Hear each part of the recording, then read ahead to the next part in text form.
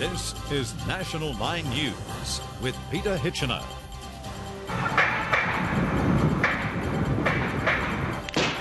"33 dead and 25 injured in the worst school massacre in US history." It's just utter shock how anybody could do this to anybody else.